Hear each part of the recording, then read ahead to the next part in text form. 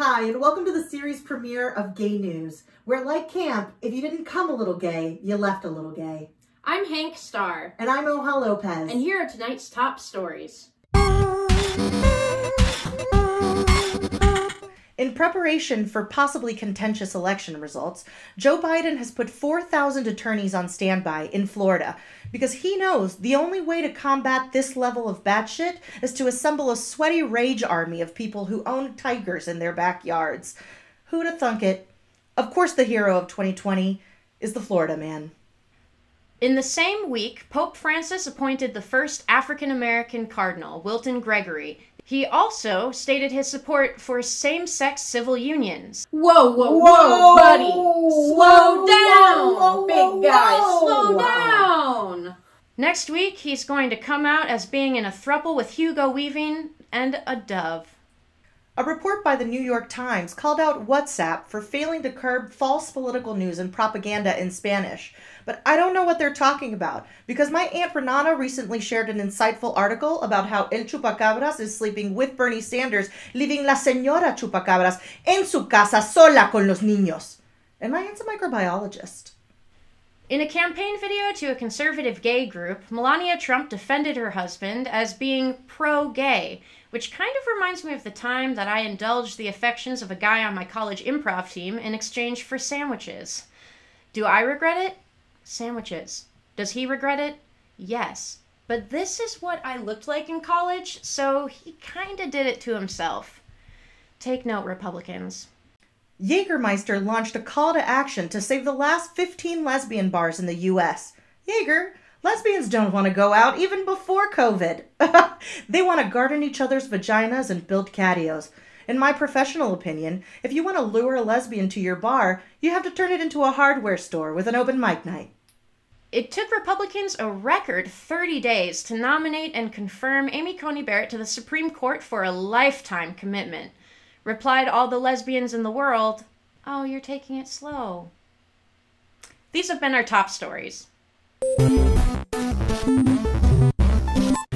The gay icon. We all know the recipe. They're the perfect combination of over-the-top, always dressed up, self-involved narcissists with a heart of gold. And rarely gay. Think Dolly Parton's quick wit and self-deprecation, Liza Minnelli's kitten wigs, or Mariah Carey's memory. But why are most of our gay icons straight and dictated by white gay male culture? It feels like at some point a bunch of them got together and said, "You're ours, Barbra Streisand." And yes, our adopted gay divas are sharp and ready to defend themselves. Because we as gay people, well, we've always had to defend ourselves. We say the joke first, we break the ice. We get to it before the others do. I mean, yes, Ryan Murphy's been making 57 shows every year, and I do watch all of them, don't get me wrong. But the people dictating who these icons have traditionally been are all members of the most accepted letter in the alphabet. It's like everyone is in line, and we let all the gay men through, but there's still a line of people around the block trying to get in. So when the dust settles and the Palm Spring gays are on their porches with their golden doodles, where do the rest of us go? See, the face of queers in America is changing, and we've officially gone from 1 in 20 people know a gay to everybody knowing a tiny gay part of themselves. I went from, I think my aunt is gay to, I would not say no. We went from an unspoken scissoring of Xena to an all-out Lena Waithe in a gay poncho at the Met Gala. I mean, even my family used to ask me, "You're bringing your roommate for Thanksgiving, Hoja?" And now they're like, they both carve the turkey. I set the electric carver setting on high. Whatever. But we went from watching the straights cancel Ellen when she came out to pretty much basically canceling her ourselves because we've got fresher gays in the back. So what makes a lesbian icon, a queer, a trans icon? That's what we're here to explore. The bravest of us have always been the ones on the fringes, the most gay looking or sounding or intersectional, aka the world thinks everything is wrong with you. In our experience, if you're pushing the boundaries just by being yourself, then the world that we've defined for ourselves is too small. Gay News is here to make it just a little bit bigger. Earlier this month, we sent our correspondent, Kim Iheme, out to see how people were holding up during quarantine. We now take you to our segment, Kim at an Intersection. Hi, I'm Kim Iheme, and I'm somewhere between a street and an avenue. And this is Kim at an Intersection.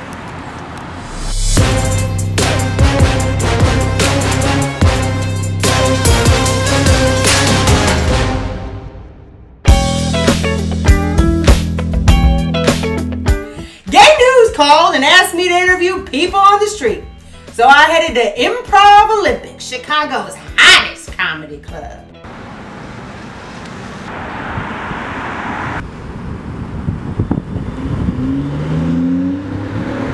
Turns out, aisle closed. So we headed to the Bean, Daily Plaza, and State Street. Anybody out here? Is that a chicken? That brown one right there? And then I remembered. It's 2020.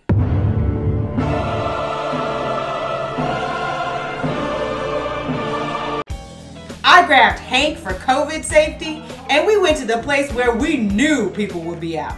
Chicago's gay neighborhood, Andersonville. For some reason, our social distancing pole got all the attention. There's finally something big enough for all the thirsty bottoms in this neighborhood. I can make this disappear if y'all ask. You know what? Hank would touch me with a 6-foot pole, and I'm okay with that. We asked the public queer trivia questions and how they've been staying busy during Rona. Oh, we're meeting our son. Yeah, I'm gonna let you do this. I'm sorry, my son is lost. One block over. Hannah and Mary Pickle have found their son. What are you doing today? We're just hanging out. We just went to the cemetery, having like a spooky day. We like walked around the cemetery. There were deer there. Oh no! One of these is not a Chicago gay bar. Also, y'all don't look 21, so I know you don't know these. But use your best guess. My sister used to go to one. A. Jackhammer. B. Big Chicks. C. Manhandler Saloon. Or D. Cubbyhole. Cubbyhole. You are right! What the heck? Hi, I'm Kim at an intersection, and I'm here with Bella DeBall. I haven't had anything this big in my face in 7 months. That was our next question. Oh, great. And I'm here with Dr. Chanel Mercedes-Benz Obama Kamala Harris Biden for 2020 president. I'm here with a very, very powerful woman. What you been doing this I've been reading and I'm a teacher, so I've been reading. What grade? 5th grade, y'all. Who's your Whether you're reading at home, walking in the graveyard, or finding your son, 2020 in Andersonville has made it clear. We can find ways to connect even from a distance. A special thanks to the drag queens at Hamburger Mary's for spending some time with us. We actually found out that the Hamburger Mary's in Andersonville is now closed, but they won't be gone forever. They're just waiting until the spring to find a new location to reopen up, and hopefully the pandemic will be a little bit better. And now, it's time for sports.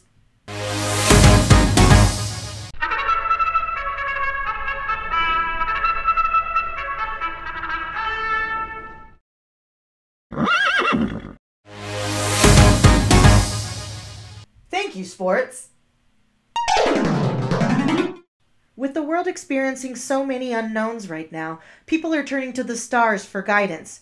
With her reading is our astrology correspondent, Khloe Kardashian. Scorpio. The sun burns as fiercely as your most recent STI as it enters your sign October 22nd through November 21st, just in time for you to not ruin Thanksgiving with your constant need to be in control. Scorpio. Contrary to popular belief, Scorpio is a water sign. Your personality is so watered down, you rely on your face and body. When a Scorpio is at their best, they demonstrate unparalleled empathy, depth, and commitment to being a second-rate bikini rack bitch. Scorpio. Conflict will arise this month, revealing the darkest part of your magical psyche. Yes. Also, you will contract crabs. Your love life looks magnetic as Venus pumps and dumps Scorpio on the 7th. You are psychosexually unstable, and Aquarius is the war criminal of the zodiac, making you a perfect match made in pure hell. Yes. Attributes of the Scorpio: passionate, persistent, forward-thinking, and confident enough to send you a dick pic, knowing full and well that you're at your grandmother's cryogenic freezing ceremony. Scorpios like loyalty, kindness, and hiding the salami. Scorpios hate lies, fake people, And the fact that your friend you also used to hang out with DM'd your other friend a keto recipe on Instagram at 1:30 in the morning. No, seriously, what the fuck was up with that? The central conflict of Scorpio is that their feelings strengthen and drive them. However, their mutability makes them feel a little out of control sometimes. Well, I'm here to remind you to follow your impulsive gut and your false sense of intuition. Put on that adult diaper and drive 15 hours to assassinate your boyfriend's wife. Go for it! And remember, reach for the stars. You'll never be one. Scorpio. Thank you, K-Hole, for that informative journalistic report. And just a reminder, astrology may not be based on science, but neither is religion. I'm a Scorpio. I'm sorry, I didn't know. It was just my birthday. Happy birthday. Boy, howdy, the seasons sure are changing. And with that, boy, you don't know whether to wear a tank top or a sweater. Here with our 5-day forecast is Evan Starkweather. Evan? Hey there, I'm Evan Starkweather, and this is the 5-day forecast, sponsored by Geico. When you're here, you're insured.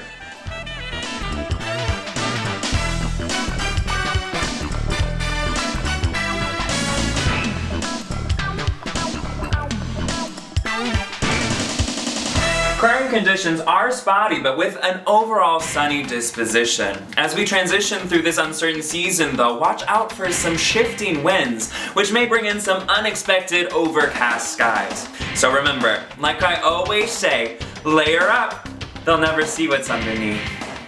Looking at the week, we've got some gorgeous conditions on Monday morning. Temperate with clear skies and open expectations. Heading into the evening, it looks like things will cool off, realizing that there are fully 5 identical days to crawl through before the weekend. Let's look at the map.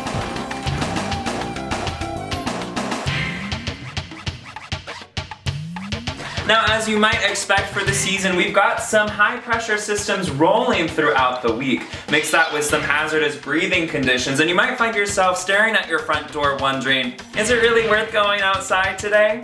Looking back at historical levels, nothing is the same and everything is chaos, which may make you wonder, this can't be my life. This isn't happening to me. But I'm here to tell you, it is. Looks like it'll all come to a head Thursday with some isolated tearfall. Depending on where you're at spiritually, we're talking anywhere from ½ an inch to just enough to drown in. The calm after the storm may have you thinking that conditions have cleared up for the week, but be careful! Between the precipitation and foggy memories of when you were young and thought you'd be married by now, Charles, we have been together for 7 years. Just propose already. You give me marriage and I will give you head whenever you want. Wherever. We are predicting some volatility and potentially unsafe driving conditions, like riding with mom to your bassoon lesson after she accidentally double-dosed her Zoloft. Buckle up, Buttercup. And remember, I don't make the weather. I also don't report it. Alright, back to you. Thanks, buddy. We hope you're okay. For our main story tonight, we wanted to talk to you about some hard news. It's news that's hard. Hard news. We're moving out of wedding season and into cuffing season, and nowhere is that more apparent than the bench of the Supreme Court, where in early October, Clarence Thomas, along with Samuel Alito, took the opportunity to vibe check all the gays looking for love, saying in a dissent that wasn't even part of a case that the 2015 decision legalizing gay marriage had gone too far and that he'd like the court to reconsider it and possibly strike it down. What? You want to take away our right to marry? Why? Oh, right. This is 2020 and we're living in the darkest of timelines. But Thomas's statement has particular resonance with me, as earlier this year I got engaged. Yes! I'm getting married. Hopefully. And initially we wanted to wait until the pandemic was over and we could have a big party and show off our supreme happiness in front of everyone. But now, thanks to Thomas, we're considering just heading down to the courthouse and getting that paper to be safe.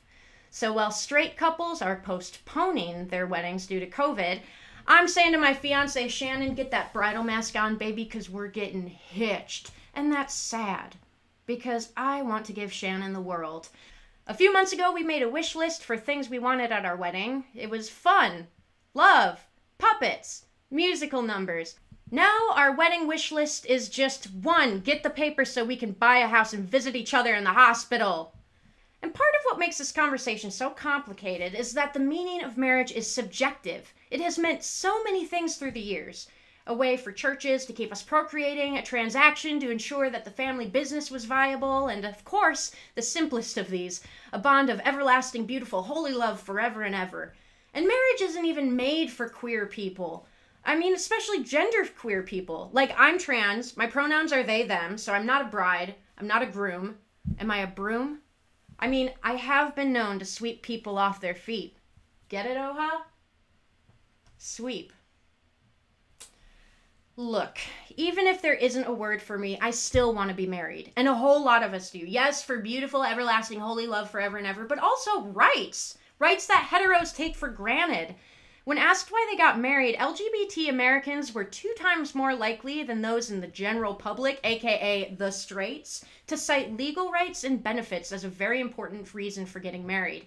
And honestly, I am also in it for the dowry because, little known fact, Shannon comes with 17 goats and a haunted British manor house. The changing nature of marriage is called out directly in the 2015 Obergefell v. Hodges decision, which stated, changed understandings of marriage are characteristic of a nation where new dimensions of freedom become apparent to new generations. And this statement is statistically proven. Support for same-sex marriage has increased in nearly all demographic groups. And sure, while only 29% of white evangelical Christians support it, that is nearly double of the 15% that supported it in 2009. The majority of religious people do support gay marriage, but I guess we still struggle here in the US to see any religion outside evangelical Christianity as legitimate. Also, this was brought up by Clarence Thomas, a justice so notorious for silence you could confuse him for a mid-level executive at the Weinstein Company circa 2015. I mean, this guy literally did not speak on the bench for a decade. His statement came out as the court was denying to hear a case from Kim Davis. You remember that county clerk in Kentucky who was complaining that she had to choose between her job issuing marriage licenses and her faith? So, in a classic, well, you guys did this to yourself and now this white Christian lady is suffering for it, Thomas stated that it's, quote, getting increasingly difficult to participate in society without running afoul of Obergefell and other anti-discrimination laws. How? To paraphrase, as more people get rights, it's harder for me to discriminate against them. Bummer. Or, this gem from him, the court's decision would threaten the religious liberty of the many Americans who believe that marriage is a sacred institution between one man and one woman. Again, I ask you, how? Are we all married to each other? Are the mason jar centerpieces at my cottagecore reception interrupting your communion? Are my vows actually a satanic ritual that will open a portal between the underworld, creating all-out war between good and evil and ushering in revelation? Which, isn't that what you wanted in the first place? Yeah, I was a horse girl and now my trans ass is riding 7 of them. So I guess you could say that Justice Thomas finds the gay marriage decision problematic. And the main point he brings up to support this is that while the 2015 ruling acknowledges that people with religious beliefs can be decent and honorable, he says it also suggests that those same people are bigoted. And to that I say, yes. It is totally possible to be a good person and still have problematic beliefs. I'm sure Kim Davis's church choir director thinks she has a lovely vibrato. Her next-door neighbor probably loves her peach cobbler. People are not all one thing. It is possible to be both decent and an asshole. Look, I'm a pastor's kid. I've thought a lot about this, a lot. I grew up surrounded by people who I love and who I, in most contexts, would call decent and honorable. I also know that those qualities are not mutually exclusive from bigotry. But that doesn't mean that bigotry is forever, which, by the way, is the new slogan from KKK Jewelers. When I was in high school, one of my most vivid memories is my mom declining to sign a petition for Wisconsin to pass same-sex marriage because of her beliefs. Last Christmas, she quilted my fiancé this pillow. In a decade, my mom, a woman whose faith is central to her life, went from not speaking to me when I came out to being genuinely excited to welcome Shannon into our family. The point is, people can change. That just like the concept of marriage and our nation's ideas of freedom, change has to happen because that's what humanity is, constant change. So what now? And why is this coming up now? Well, RBG is gone, Coney Barrett is confirmed, and that makes the court decidedly right-wing. Thomas's statement is political theater and an insight into what's coming. On November 4th, the court is arguing the case Fulton v. City of Philadelphia, a case that could potentially affect the ability for same-sex couples to become foster parents. How the court rules on this may be an indication of things to come. We've seen rollbacks of protections since Trump took office, and his presidency has already had a lasting impact on the court. No matter what happens with this election, we need to be ready to fight for our freedom. Will the decision be overturned? Maybe, maybe not. But there will be people with the power to overturn it in the position to do so. And there will likely be big exceptions made to the marriage decision for those with religious beliefs. This could mean the elimination of visitation and medical decision rights in religiously affiliated hospitals, or allowances of discrimination in businesses. So, with all this in mind, I'm issuing a poll. Should Shannon and I get married now? Bear in mind, my last name is going to be Golden Starr. Golden Starr. That hashtag deserves a wedding with a chocolate fountain. Let us know what you think at thisisgaynews@gmail.com. We'd also love to hear from you if this is going to have an impact in your life. Chances are, if you're watching this, even if you aren't planning on getting married, it's going to. And before we go, I just wanted to say something to Justice Thomas, who I know is a big fan of this show. Just as a reminder, I wanted to quote your favorite book, one that I know very well as a pastor's kid. Titus 1:16 says, "They profess to know God, but deny him by their works." AKA, no backsies, Thomas. This has been Hard News. Hard news. And that's our show. But we do want to address some concerns that have been coming up about our program.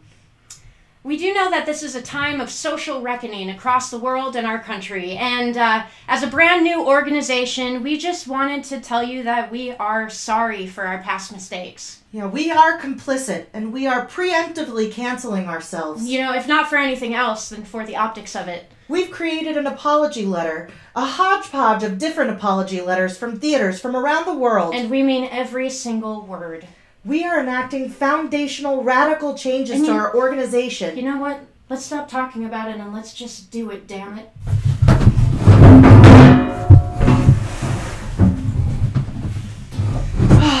That feels good. I feel so much more included now. That was Gay News. Thank you for joining. My name is Hoja Lopez. And I'm Hank Starr.